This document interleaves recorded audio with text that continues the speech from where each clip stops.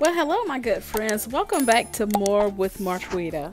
So, friends, do any of you out there have a problem where you have plenty of throw pillows, but none of them match your decor or your couch? I know it's sad, but it's happening to so many people. Okay, my friends, so y'all don't have to worry anymore because I have a quick solution for y'all. My mom fell in love with these floral curtains at Walmart, so my big idea was to make envelope pillow covers. I even made her a color coordinated tablecloth. So step one, you're going to need to take a measuring tape and measure the length and the width of your pillow.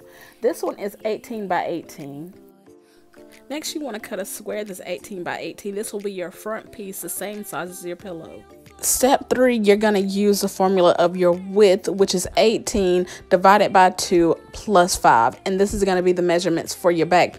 Step 4, you're going to iron and sew a 1/2 inch seam on the bottom raw edges where I place the arrows in the video. Just pay attention to that. So we're going to sew that.